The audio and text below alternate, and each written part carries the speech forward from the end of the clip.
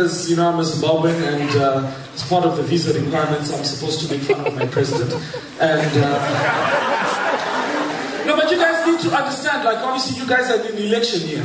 And we're here as Zimbabweans because to help you guys in the transition because we're experts at this thing. No, we've been doing it for so many years, we have the same result all the time. Like, we're good at this, right? And you guys don't understand that in Zimbabwe, like, how much people love our president. How much people love him. I mean, like, seriously, like, you guys call your president, what, Jacob Zuma, President Jacob Zuma, right? Our president is called the head of state and government and commander-in-chief of the Zimbabwe Defense Forces, President Robert Gabriel Mugabe, okay? That's his title. Even on the news, man. Even on the news. The reason why he wins so many elections is because, like, they could dedicate the whole hour of news on Robert Mugabe alone. Like, no, I'll give you an example, because you guys have never lived in Zim. You need to understand what it's like when you're watching the news in Zimbabwe. It's an hour of Robert Mugabe. So this is how it works, right? It's like, the Zimbabweans dancing in the back. It's like, that's my song.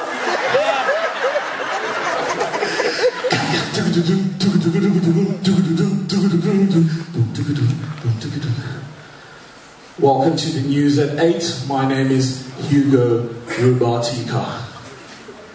The head of state and government and commander-in-chief of the Zimbabwe Defense Forces, President Robert Gabriel Mugabe, yesterday castigated the Western imperialists for their terrorist attack against Zimbabwe. Let's hear more from our chief political correspondent, Ruben Barre.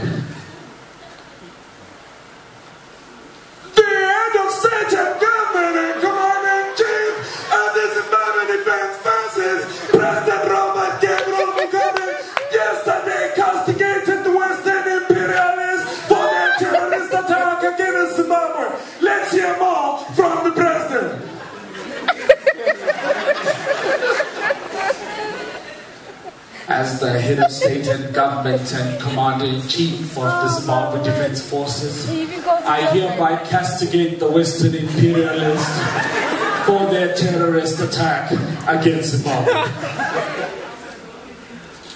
that was the head of state and government and commander-in-chief of the Zimbabwe Defense Forces, President Robert Gabriel Mugabe, castigating the Western imperialists for their terrorist attack against Zimbabwe. Ruben Barre, ZBC News, Harare.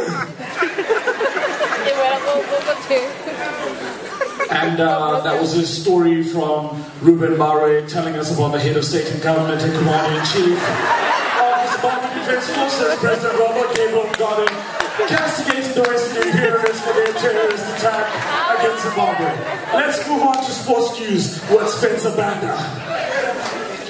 Thank you so much, Hugo Rubatika. Great story there on the head of state and government and commander-in-chief of the Zimbabwe Defense Forces, President Robert Gabriel Mugabe, castigating the Western imperialists for their terrorist attack against Zimbabwe. Unfortunately, we've run out of time for